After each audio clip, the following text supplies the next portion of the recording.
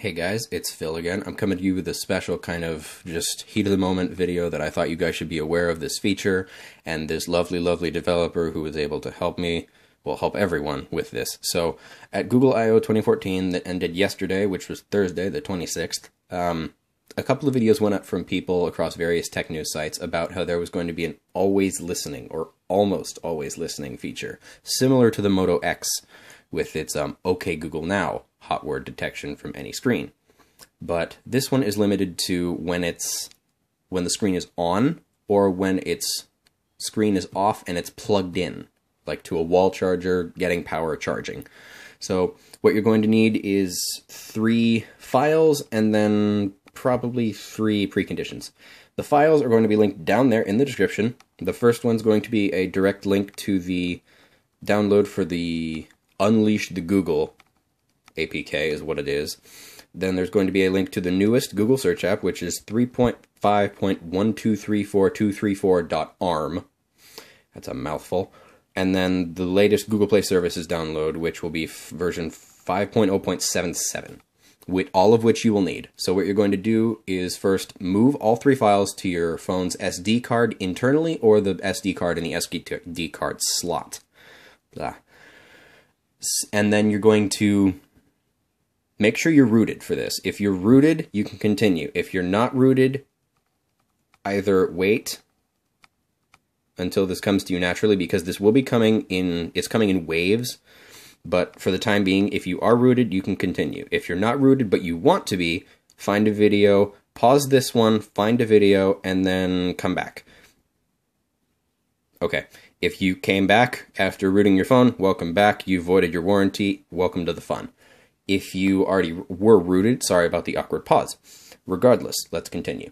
So what you're going to do is install you're going to install Search and Google Play Services, and then let them do their whole upgradey thing and install business, and then reboot the phone, just to make sure everything works and everything is all set up correctly. And then after you reboot your phone, you're going to go into your favorite file manager. So let's just do this for you. And then I'm just using Nova Launcher because I love Nova Launcher. So please excuse the odd white balance on a black wallpaper. So I love Solid Explorer, so I'm using Solid Explorer for this one. You don't have to, other file explorers are available. So I put mine in my download folder.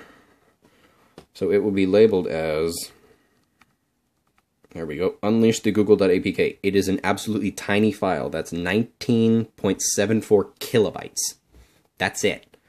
So we're going to tap on it to install it. Do you want to install? It will initially have super user. It'll have a little pound sign or hashtag or number symbol there. So you want to click install, and then it will go through the install process. I already have it installed and have this working just to make sure. So we're going to click open, and then it'll do this, and it'll give you a toast.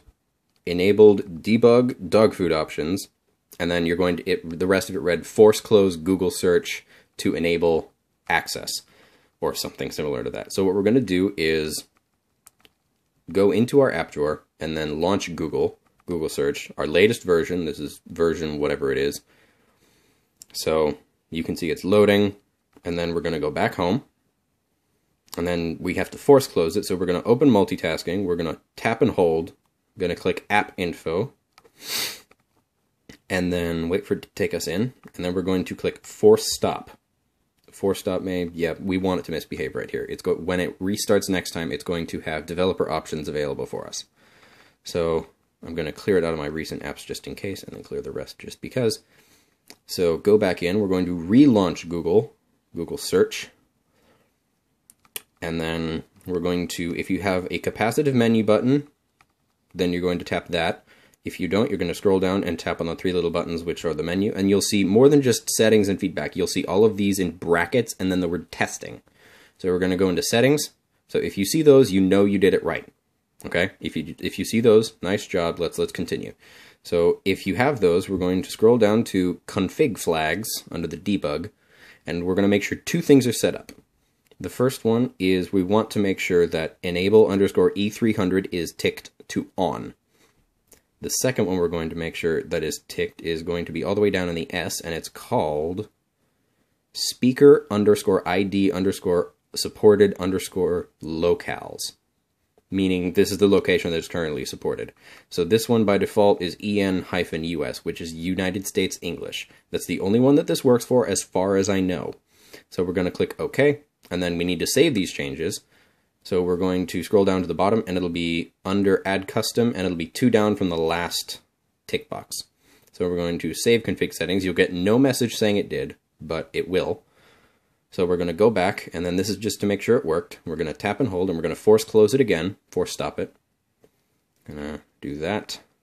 Go home. Close it out of our recent apps. And open the search app. So from here, you need a data connection for this one, because, so I'm running on Wi-Fi. Your data speeds may make this slightly different. So we're going to go into settings, go into voice.